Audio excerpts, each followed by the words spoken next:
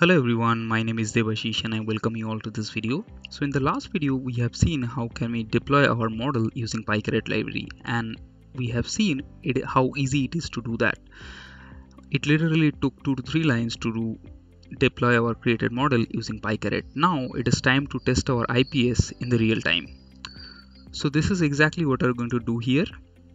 You must be pretty familiar with this particular diagram. We'll be creating a proxy server, and the proxy server will be integrated with the machine learning model that we have created in the last few videos. And whenever we are actually sending any request to our server, our proxy is going to intercept the HTTP request, and it is going to check whether this HTTP request is good in nature or bad in nature. And so let's do it.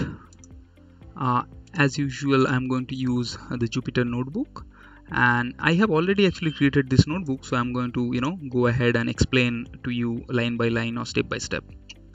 So basically, since we have to extract the features from the HTTP request in real time, this code actually responsible for doing that.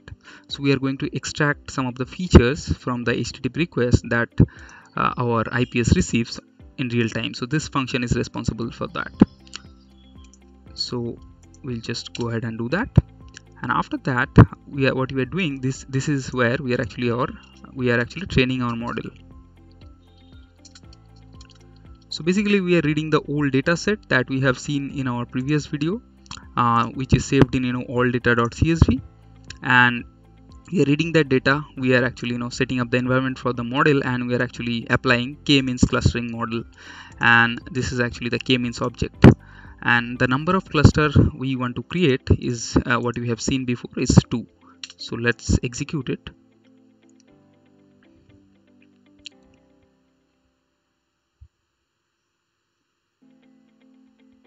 Now it is created. Now what we have to do, we have to actually create a simple proxy server using Python that we have already created, and this is the class responsible for creating this proxy server.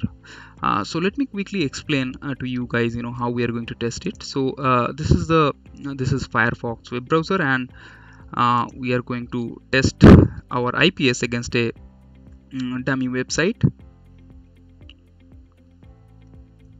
demo.testfire.net. As you can see, it is a known vulnerable web application. We can actually search several stuffs in here, and so now we have to configure our Firefox to send all the requests through the proxy server that we are going to create in this notebook. So let's go ahead and do that.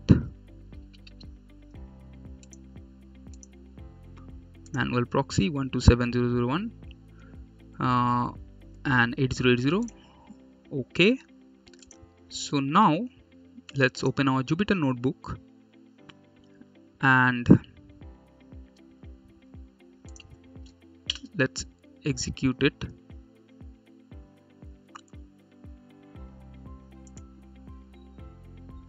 It is actually now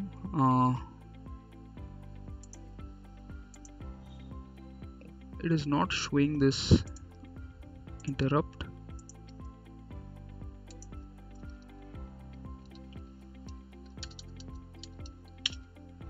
Yeah, as you can see, it is listening to the local interface 8080. So now whatever request we are going to send, it has to go through this proxy server, and the machine learning model that we have developed is going to apply on all the requests that we have we are going to send.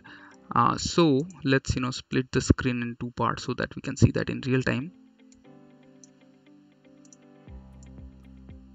And this is our so as you can see, our IPS or the proxy is listening to port 8080, and we have configured Firefox to send all the HTTP requests through this 8080 port. So whenever Firefox is going to send any request through 8080, our machine learning model is going to execute on the HTTP request, and we are going to find out whether the request is bad in nature or not. So that's the plan. So if you just it's going to show us some of the inputs here. So if we just press 5 6, it is going to actually, it is on the real time, it is extracting all the features from the HTTP request that the browser is sending, and it is actually printing it here. So now actually we are sending all the good requests, so that is why that is the that is the data points that we are getting for this request.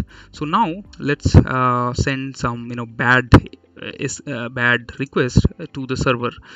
So we are going to use some SQL injection payloads taken from the internet, and we'll see if it is able to detect any of this. So let's use this one. If we just paste it here,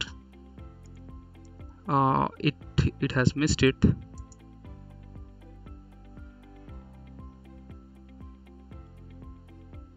So let's use this one.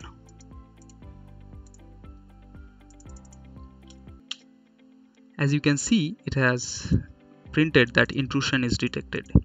So it is successfully, our machine learning model is successfully able to identify that the request that we are sending is actually bad in nature. So let's try out some other other SQL injection payload and see if it is able to catch. It was actually missed.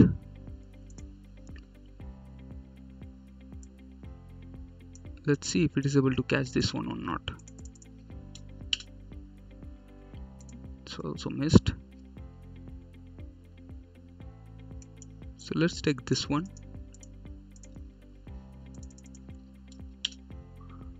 It is able to catch that this request that our browser is sending is bad in nature, and it has printed intrusion detected. So as I have said in my previous video, I need to work more on this feature extraction from the training data. I have not spent much time to do that actually. So obviously this overall quality of this IPS is going to improve. So before I do that, actually I just wanted to show you how real time our IPS web application intrusion prevention system works. So I'll continue to work on that, and probably keep you guys posted how I'm trying to improve this IPS that I have developed, and how I am actually tuning this clustering model to kind of make it more precise and accurate. So I hope you have enjoyed this video. So if you enjoy the kind of content I upload on this channel, I'd request you to stay subscribed to this channel. So that's all I wanted to discuss in today's video. I'll see you in the next video. Bye bye.